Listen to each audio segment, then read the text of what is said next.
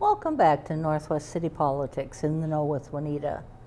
We're happy to greet you again this week. We're glad that you're tuning in on our show because we're always happy for people that are interested in the issues that are happening in our cities.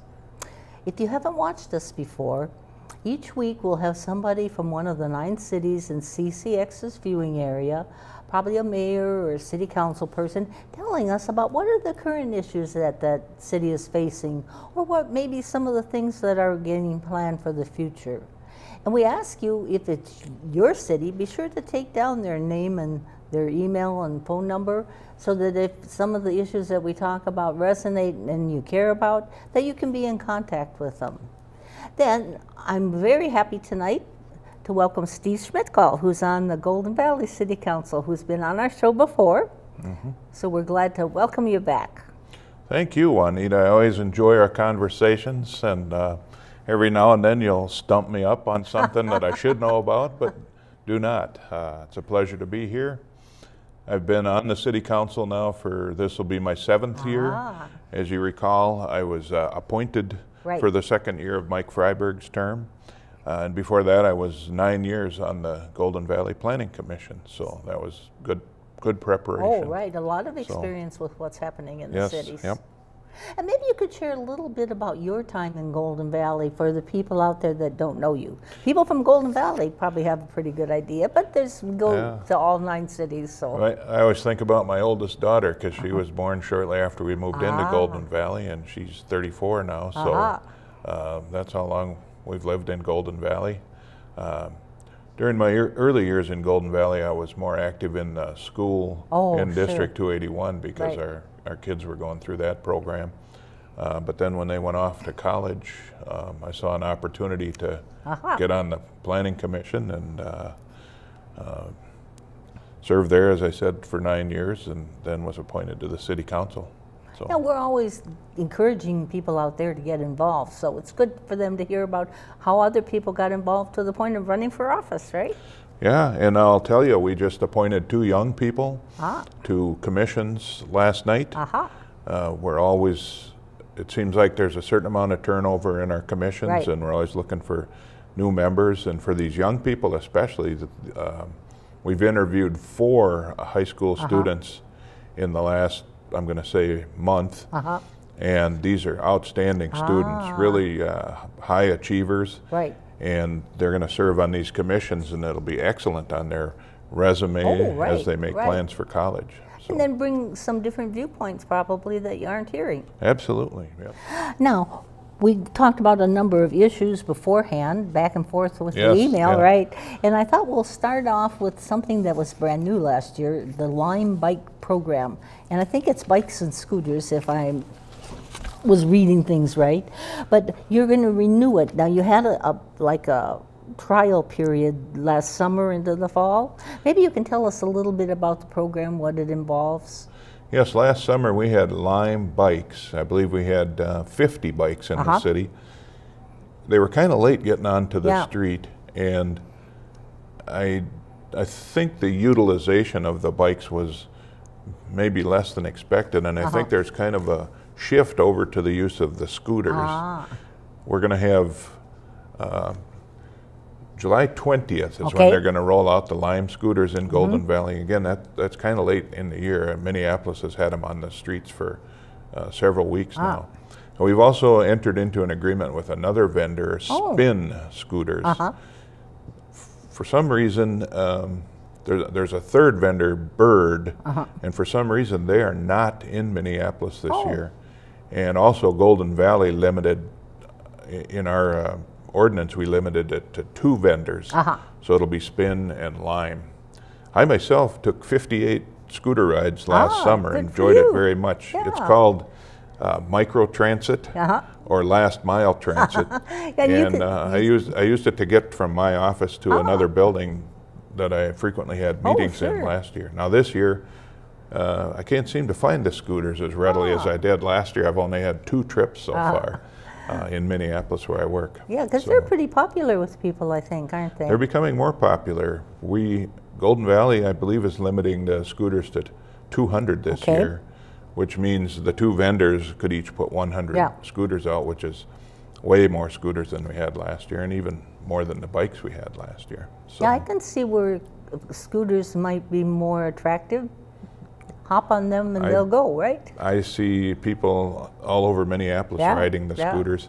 One thing that worries me a little bit, though, is they don't seem appropriately dressed for it. I would encourage scooter riders to have a bicycle helmet. Right, and right. I also wear a reflectorized vest. Oh, yeah, so people can see you. Yeah, you don't want to get hit by a car. And so the scooter people pick what spots in the city to put them? Yes, there are requirements of where they need to be located, and most of the scooter companies, they put them out early in the morning. Right. They take them in and charge them overnight, put them out early in the morning. So when you drive around in the morning, you can see them carefully parked in rows, neatly out of the way. Right. And as the day goes on, they kind of get dispersed. Right. I just saw in the news tonight, I'm sorry to report that I believe it was 53 scooters were vandalized in St. Paul. Oh, what a shame. Spin scooters. Yeah. Yeah, the company said they've never seen anything like that before. So they're investigating. And what kind of feedback are you hearing from people about the program after last summer? Well, the people that like the bikes and scooters rave about it. The people that haven't tried it express concerns about them being left on sidewalks or being left at bus stops. And admittedly, some people are not very careful about how they stow the scooters when they're done riding them. And is there any time limit? There was a time limit to try it out last summer. Now, is there a time limit on this program for? Well, they don't. Last summer, they told us they'd have the scooters out until the snow started to fly. So I'm assuming it'll be something similar to that this summer. Oh, and we've had some long, nice falls, so that could give it an expanded time for people to try it. Yeah. What kind of a fun new trend? It's often the high point of my day riding a scooter. It's a lot of fun. Yeah, I think it looks like fun. I haven't tried it yet, but it looks like fun. And now let's switch over to something that there is a lot of. There is a lot of new development in Golden Valley, right? You can see it popping up all around. And I've got it divided under projects that are recently completed, some that are under development, and some that are just approved. So we'll take it in a section at a time. But maybe you can tell us about the recently completed ones, and I'll give you the title or the name of it, but when they were completed, kind of where they're located, maybe located first, and then kind of what benefits you see that project bringing to your city. One of them is Under Pressure Brewing. Boy, the city council worked with folks Under Pressure Brewing for several years before they finally opened for business. I believe they opened for business right around the first of the year. And they had kind of a soft opening that went on for a couple of weeks.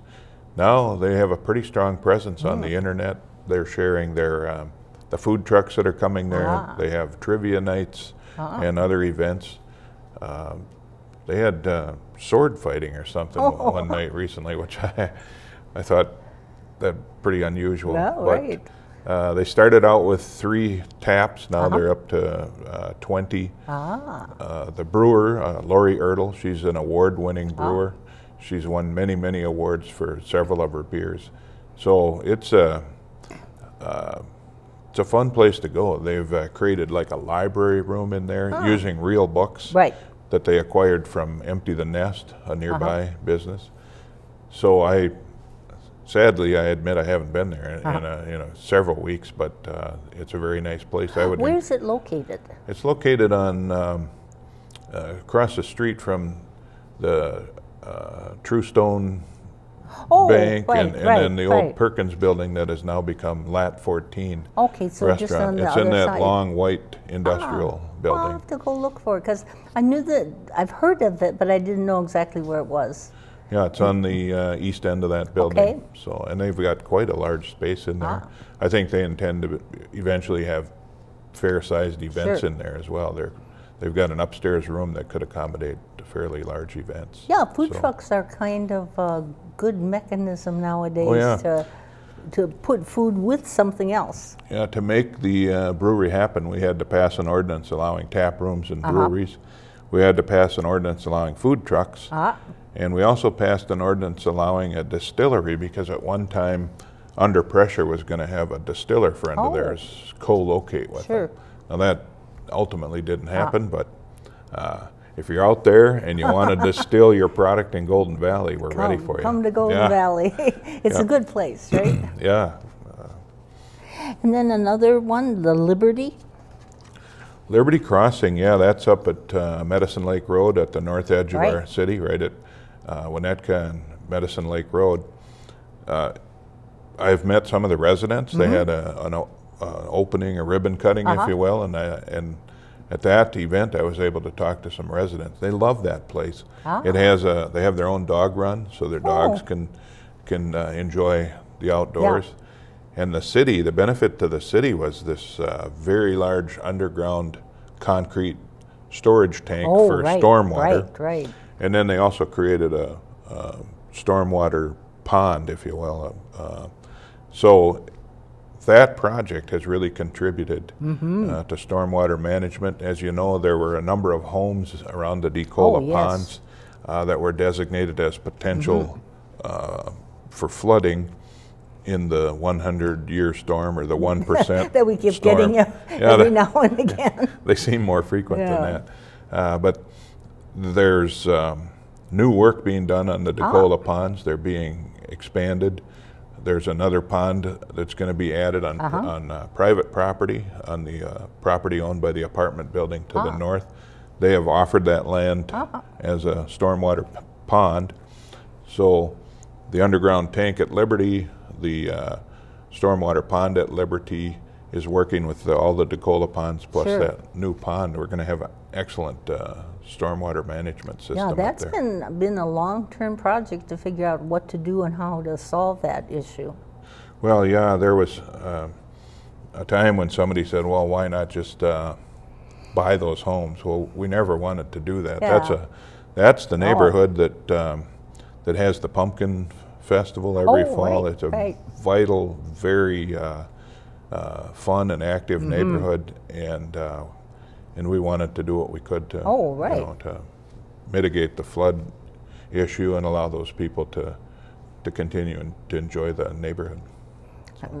So has there, since they've put all that in, has there been a major flooding area or time? Well, we're still working. I took the tour the other night of the Bassett Creek Watershed Management District. They're 50 years old this year. Right, I saw that. So they had a bus tour, and we visited a number of sites, including the Decola Ponds project.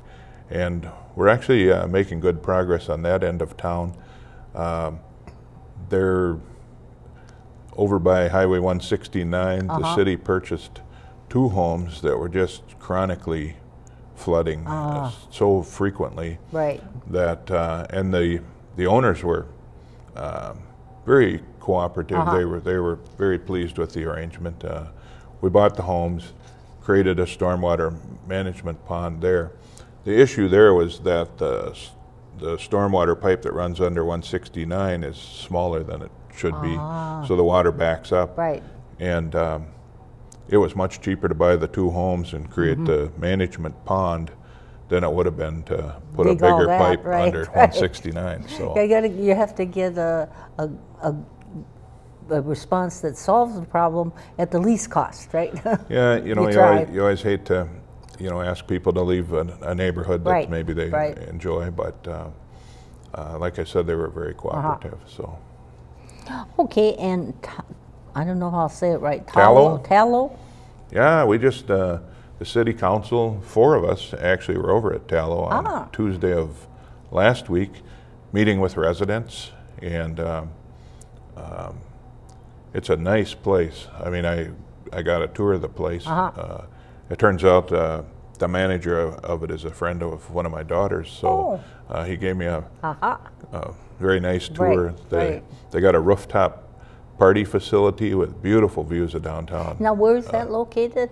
That's on Interstate 394 Yeah, and that's Highway what 100. That's what I thought. It actually was built on surplus Minnesota Department of Transportation land that was acquired for the construction of Interstate 394 when they determined they didn't need it all. And it wasn't super easy to get that land transferred to a private developer, but you know, it took a few years, and eventually they assembled a nice parcel of land there. I would say they cater or market primarily maybe to young singles or young professionals. They've got a lot of amenities. They on the same site now they're building a memory care and assisted living unit. So many times I've said that one of my goals is to create a variety of housing types in Golden Valley so that a person could spend the entire arc of their life in Golden Valley, from being the young single professional to maybe somebody that needs assisted living and memory care. Tallow is very nice. One of the issues that was brought up is there's inadequate parking on the surface, and we think that might be because the cost to park there's plenty of parking below the building, but the cost to park below the building is such that many people make a decision to not pay that and park on the surface, and then there's not adequate parking on the surface. So we'll maybe talk to the management there and see what can be done about that. And the last one is Meadowbrook Elementary School did some expansion? Yeah, that's in full swing right now. They're adding a number of classrooms, I believe, and it's occurring in 2 phases. Okay. Like a lot of school construction, the bulk of it occurs during the summer, so to not interfere with teaching activities. So this summer they're adding, I believe it's 3 classrooms, and then the next summer they'll be adding, I believe it's 3 more, as I recall. It was, and then they're taking an existing classroom and converting it into toilet rooms that meet code. So it's a very nice improvement to the building. And in addition to that, they're doing some traffic management things. That'd be important in the school. In the mornings, it's sometimes, there's kind of a conflict between the bicycle trail that runs by there and parents dropping off their kids in the morning. So we're adding a turn lane and some other things to make that safer for everybody.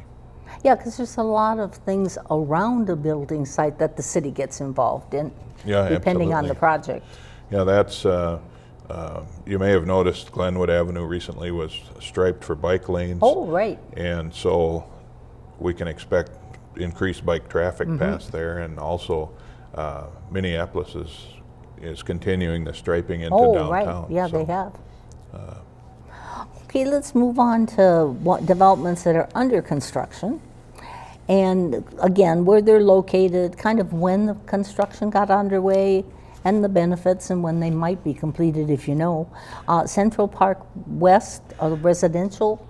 Yeah, I honestly don't know too much about that project. I know that the Central Park West development is a very large development that's kind of, parts of it are in St. Louis Park and parts of it in Golden Valley. Like I think even in the same building, right? Yeah, well, yes, that's true. In this residence, we'll have to have a change in color of the carpeting or something so they know which city they live in.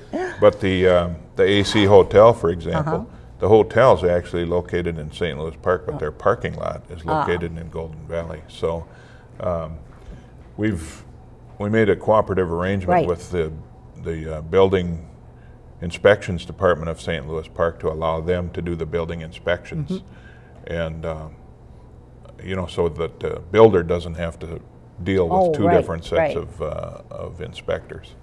So that's it's a big, and it's a very good project for Golden Valley. Golden Valley recently teamed up with Destination St. Louis Park, and so that they would market the only 2 hotels we have, which is Ramada and Holiday Inn Express. And so Destination St. Louis Park, now they can market to larger conventions and that area is right in the heart of all that. So yeah, I think over time cities are doing more and more things together where it makes sense. Yeah. Than they might have in the past. Yeah, yeah. And Global Point, Global Point, that's the assisted living and memory care that I just mentioned. That's located next to Tallow. Yeah, and that is under construction. It looks like they've got, I don't know, 6 months to go or something like that. So we're in the construction season, right? Yeah, well, yeah. It's really gratifying to see a lot of construction going on. Jaguar Land Rover. Yes. Golden Valley is a proud home to a number of automobile dealerships, and particularly the high-end automobiles. And this is located south of Highway 394, and there's kind of a strip of automobile dealerships there, and they're creating more service bays and just upgrading their facility. Their whole facility. Yep. Give more available to people. And Laurel Ponds? Laurel Ponds is, you might recall there was a time where we were approached by a Lifespan. They wanted to create a school at that site for school-age children experiencing mental illness. It's right at Laurel and close to Pennsylvania Avenue. But that was not approved. And a developer came along with this idea for, there's 24 lots available. They're fairly, they're deep, narrow lots, and they're fairly closely spaced, but it's a real nice sense of community. I don't know quite how many homes. I'm going to say there's 8 or 10 homes that have been built in there, but as I said, the capacity was going to be 24 homes total. So I think I haven't talked to anyone living there, but they look nice, and I suspect that closeness will be a nice neighborhood feel. We were looking recently at where it was quite close together, or versus the townhouses that are all built onto each other, and it gives it a little more of a neighborhood feeling, I think. Yeah, it's in my mind, it's not unlike the Hidden Lakes development, which those are fairly large homes, but they're very closely spaced compared to other similar homes. So you have all kinds of choices in Golden Valley. Yes, indeed. And then Schuett Companies, did I say that right? Yeah, that's the building that's being built where the old Kentucky Fried Chicken and Taco Bell. Yeah. And I'm very pleased at the number of units that were able to be built on that site. And it's a great location right off Highway 55, right close to all the amenities of Golden Valley's downtown area. So that looks to me like it's got several more months to go too. They're just putting up the exterior cladding. So yeah, once you get a plan developed, then the city just checks things off as they go along, right? That's right. Yeah, yeah. This was all approved in their early development stages by our planning review people, planning and building inspections. And yeah, I can't remember. I think it might have been last summer that you were going to add about 2,000 apartments to your city in all these different places, and you're well on your way with the ones that we're looking at. These are typically 150 to Tallow is 300, I believe 340 units, so that's a big one. Yeah. Yeah, increase your population, right? Well, and I say this often, it's a worldwide phenomenon, not just a U.S. thing or a Minnesota thing or Golden Valley thing, but all over the world, people are migrating into urban areas. Right.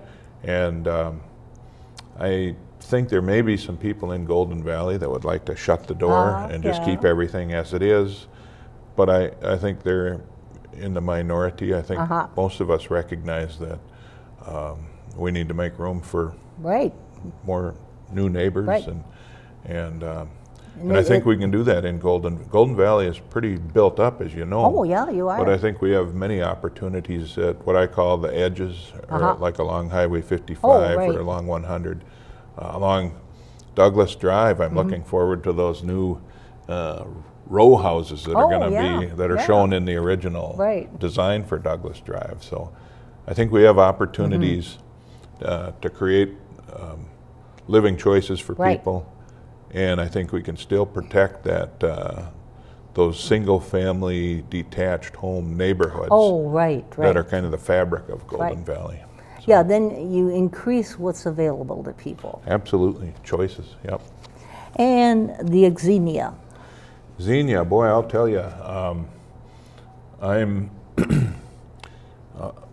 they're operating very slowly there. Okay. In fact, some of us on the council have asked recently. I became concerned that the project had stopped. Because I'd drive by the project many times and there seemed to be no evidence of any work being done since the last time I went by. But we do, the Mark Novinsky, the head of physical development for our city, did reach out to the developer, and he was assured that yes, they are continuing to build. Apparently, it's the Schlossberg company out of Omaha, Nebraska, and apparently they don't like to borrow money. They like to just fund everything with their own money, and so they own the property. When they get there, they get there. Yeah, they just move along at their own leisurely pace, I guess. Right. But I worry when building materials are exposed to the weather like that for a long time that they might get ruined you wonder about bit. that, right? So that's going to be a fantastic development. I just wish they'd pick up the pace a little bit. And now let's move to ones that were just recently approved in Central Park West, an office building. That again is an example of, I think that building is in St. Louis Park with the parking. Yeah, that's Golden what I was Valley. thinking. It was one of those. But that, as I said, we've got the AC Hotel over there, residential. The shops at West End are in the St. Louis Park side. I mean, it's a very vital, it is growing very popular. area, and very popular. I'm very excited that Golden Valley has a little piece of the pie over there. Enjoy that. And are there some new businesses coming into Golden Valley recently or in the future that you're aware of? I mean, these are a lot of new developments. Besides the ones being constructed. One of my favorite new businesses is the Lat 14 restaurant. Oh, right. That is really a destination restaurant. It's gotten glowing reviews. Yes, it has. You still can't get in there without making reservations weeks ahead of time. So I hope they're enjoying good success. It's kind of a fusion concept of Asian food from along latitude 14. So I haven't made it there. I keep thinking about it, but like you said, they're usually busy. Well, sometimes you can sneak Probably in there lunch. and sit at the bar without a reservation. Oh, that's true. So then you could still try it out. Yeah, you can. And I noticed I've only been there twice for full-blown meals, and the recipe or the menu is different each time. So that's exciting. They make that's kind of fun. New stuff each time. Right. Yeah, I like to try new things out. Yeah. So, people. So. Well, I want to thank you so much. Well, thank you, Juanita. I sharing your time and enjoy expertise with our audience out there. And we'll encourage you out there to tune in next week because we'll have part 2 of Golden Valley Issues. We're glad that you've been with us, and we hope you come back. Bye.